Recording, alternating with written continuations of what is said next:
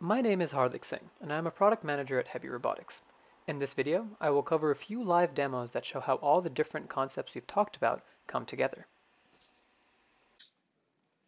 Let's start by looking at the teach repeat example. Let me pull it up right here. So what we're already doing is having the arm support its own weight in what we call gravity compensation, or GravComp. What it's doing there is that it's recognizing each of its joint angles. It's recognizing its kinematic orientation in the current position right now, and it is accordingly accommodating for its own weight by commanding the necessary torques at each level so that it's not heavy to pick it up. I can very easily move it up and around. So that already is doing a lot of the, putting together a lot of the things that we've talked about earlier in terms of getting the feedback and calculating the kinematics and dynamics. But let's talk a little bit more specifically. As I mentioned earlier, I'm going to explain the full system of what's going on here. So I hold the arm here, and when I hold the arm here, I record its positions.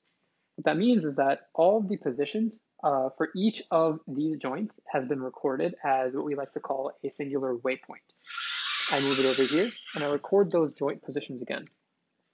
Now, I can add a third one, I can add a fourth one, or I can move to start playing them back.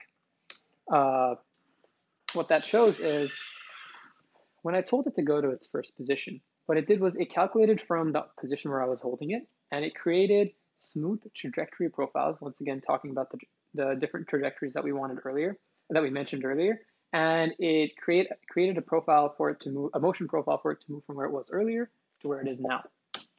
Now, with this additional click of the spacebar, it's going to move through the 3 different waypoints, continuously replanning each time it's getting to one point. So let's say it gets to this waypoint. It then says, okay, I have these new positions I need to go to. And so I'm going to map out what I need to do to get there, do the appropriate forward kinematics to figure out what my new end effector position is if needed, and command the necessary position, torque, and velocity commands, acceleration commands as well to get where I want to be next.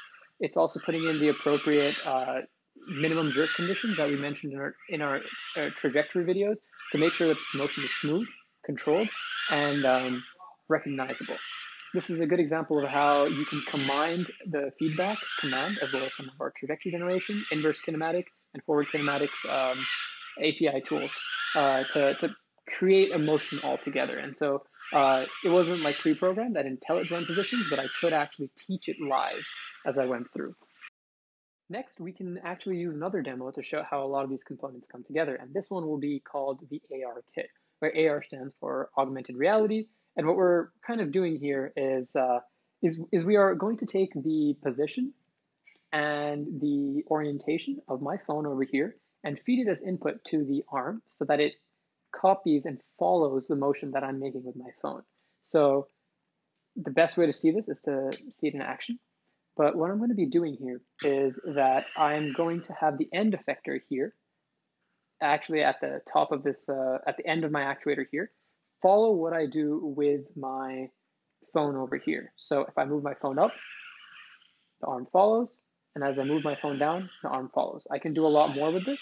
I can turn around, I can look up, I can look down, and I can tune this to be better. So here I am looking at the camera, and here I'm going to return to where I was earlier.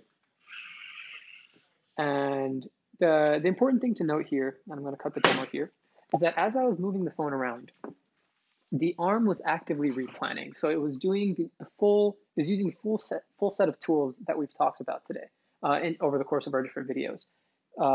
As the phone was moving around, it was noting changes in the position and orientation of the phone, and it was mapping that to the end effector. From there, it was using inverse kinematics to figure out what the necessary new joint positions were for these modules to move to. Using our trajectory generator, it mapped from our current positions to the new positions.